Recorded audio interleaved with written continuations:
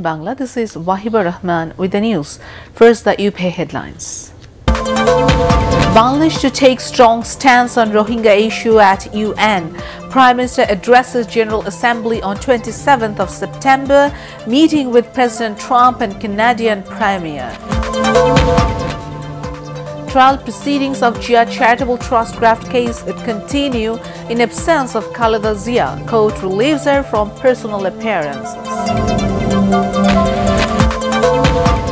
And the Grand Alliance cannot be defeated by anyone if Jatiya Party is with it, claims Sirshad.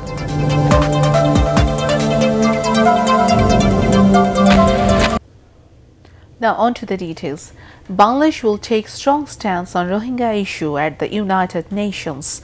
At a press briefing, Foreign Minister H. Mahmood Ali said Prime Minister Sheikh Hasina will have talks with world leaders on the Rohingya issue again on the sidelines of UN General Assembly session.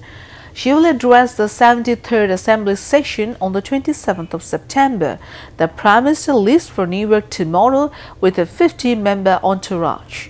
The Foreign Minister said Sheikh Hasina is also due to hold meetings with US President Donald Trump and Canadian Prime Minister Justin Trudeau, where the repatriation of the Rohingya refugees sheltered in Bangladesh will dominate the agenda. Trial proceedings of Jia Charitable Trust graft case would continue in absence of Begum Khaleda Zia. The court has relieved her from personal appearance. Judge Muhammad Akhtaruzzaman of Special Judge Court 5 passed the order upon a petition submitted by the prosecution. The next date of the case had been set for the 24th, 25th and 26th of September.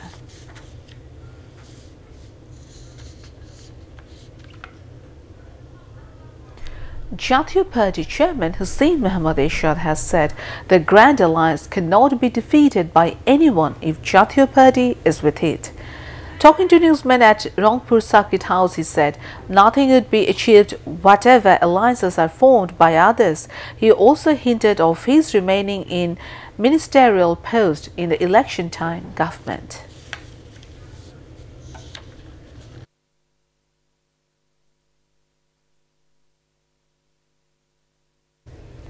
Central leaders of several political parties have informed that a citizens' rally would be held on 22nd of September at Mahanagar Natya Manch.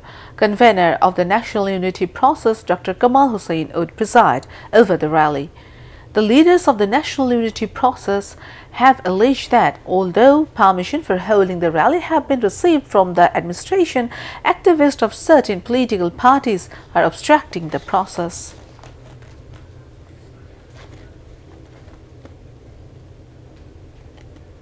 A Women General Secretary and Previous Minister Abdul Qadir has said former Chief Justice S.K. Sinha in his book has mentioned many things out of heart burning, which he did not say while in office.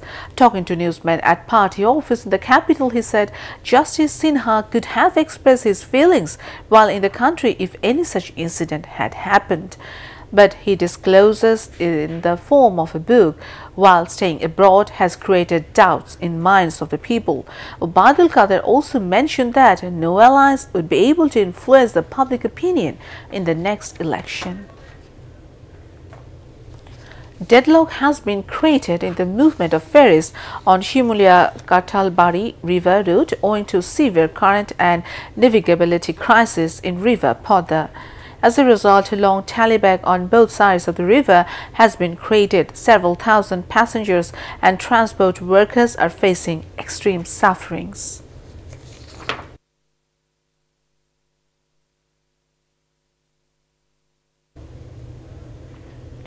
Now news from abroad. Malaysia's former Prime Minister Najib Razak has been charged with 21 counts of money laundering in a case linked to a multi-million-dollar corruption scandal.